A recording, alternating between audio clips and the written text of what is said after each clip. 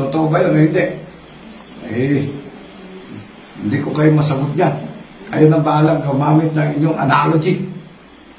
Sige, diretso po. We give and bequeath to my desire to transfer to my wonder boy all my gold bullion, assets, cash, diamond, jewelry, deposited worldwide under the name Rodolfo M. Palpalato. CDM LSM 666 as being the only holder, signatory, representing the master reference FMCA RP 83, 84, and identity code number 229 1908 1101-738 777 FMCA RP 83-84.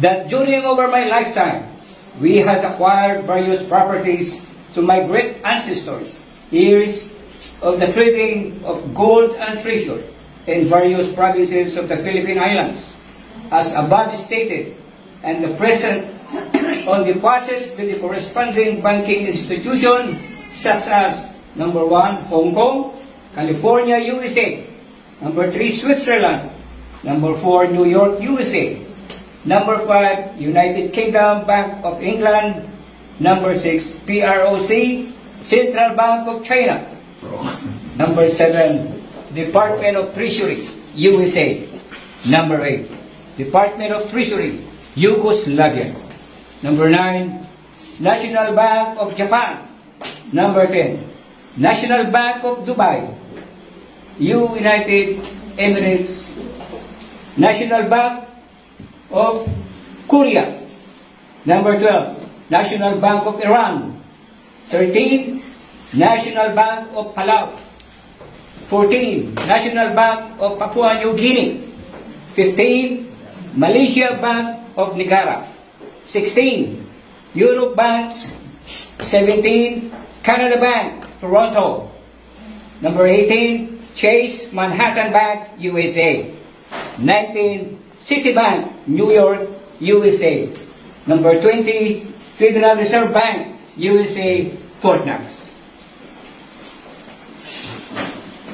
22, Bank of America, USA, 23, Bank of America National Trust, San Francisco, USA, 24, Rothschild and Son Bank, England, 25, Johnson and Massey Limited, Belgium, 26, National Bank of Germany, 27, National Bank Scotia, 28, Malaysia, 29, Spain, 30, Indonesia National Bank, 31, Bank of America, Hawaii, USA, 32, Spain, 33, National Bank of Iraq, 34, World Bank, 35, Barclays Bank, Bahamas, 36, National Treasury, Vatican, 37, National Bank of Italy, 38, Copenhagen Bank,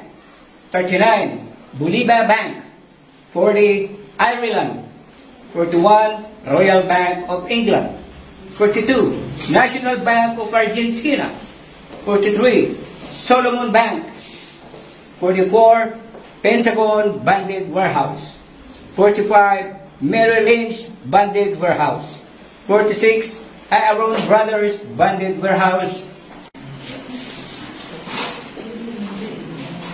49, JP Morgan Warehouse, Mother Account, Barclays Banks, 50, Credit Suisse Bank, Singapore, 51, West Pacific Bank, Australia, 52, Bank of Tokyo, Japan, 53,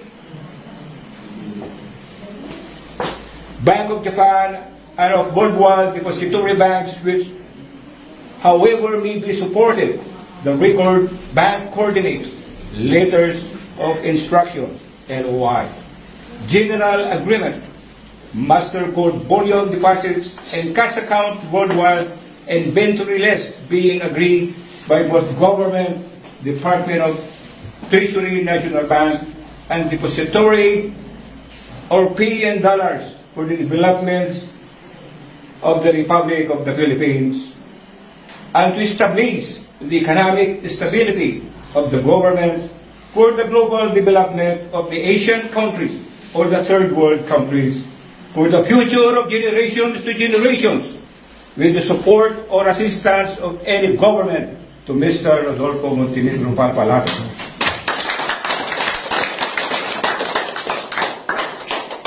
RP 8485 of Alaminos, Pangasinan, Philippines, sole signatory of the gold bullion assets or cash deposits worldwide to coordinate any of the government bank institution, chairman and president, director, bullion officer, manager, or after maturity of the global bullion assets for immediate implementation to any project, global humanitarian development program. Number 5, that this will and testament both appears our signed signatures to recognize and confirm Rodolfo Montenegro Palpalato, FMCA, 8384, as the only signatory holder of all my gold bullion assets and cash accounts worldwide.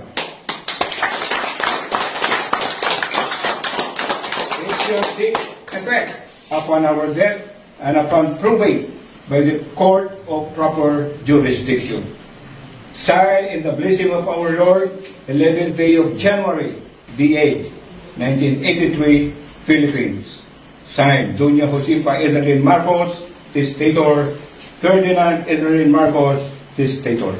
Rodolfo Montenegro Palpalato, Trustee, Account Signatory, Morningstar, FMCA, RP 8384.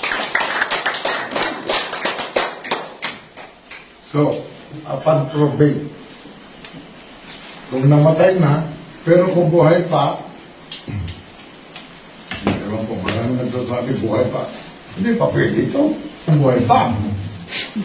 Hello. Yung sinasabi rito, kailangan po magkaroon siya ng probate by the court of proper jurisdiction. Sapagkat ang jurisdiction ito is international for different countries, kaya ito'y pupunta doon sa International Court of Justice. Hello? Kung dito sa Pilipinas, recommendation lang yun, papunta rin sa International Court of Justice. Sapagkat sila'y interesado. Kaya nagkaroon po ako ng letter of invitation, sapagkat sa tagal-tagal nilang naghanap, hanggang nagpadala na dito ng pera eh. Kung sino ang mag-reclaim, nandyan po, matagal po sa PNB yan. Sabi na, ninakaw, wala naman silang patunay. Mayroong pumunta doon, alam ito, yung Vice President, Laurel, na hindi naman siya binigyan kahit na konting time. Vice Presidente. Pero, pumunta doon sa Enrique Subel.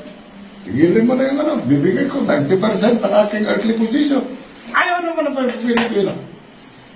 Kaya nandito pa rin ako, ituloy ko, ayon sa kanyang sulat, ituloy ko ang gawain niya, what if they are battling po. That is their fighting faith. Gusto niya na you will be dwell in condominium, mansion, and palaces. Gusto niya may iangat lahat ng Pilipinos so that our nation will become the greatest nation in this planet Earth. Sapagkat na-imprenta naman lahat ng pera yan nang dahil sa ginto. Pero, ano pang hinahanap natin solusyon ito? So, alam ko, pinagdududaan ninyo. To see is to believe. Ako, iba naman po ako. I believe first before I see. Hello? Mas sumaalat lang ako sa inyo kasi ito, dumaan na po sa probate yan sa International Court of Justice. Kaya lahat po yan pakibasa po. Mayroon pong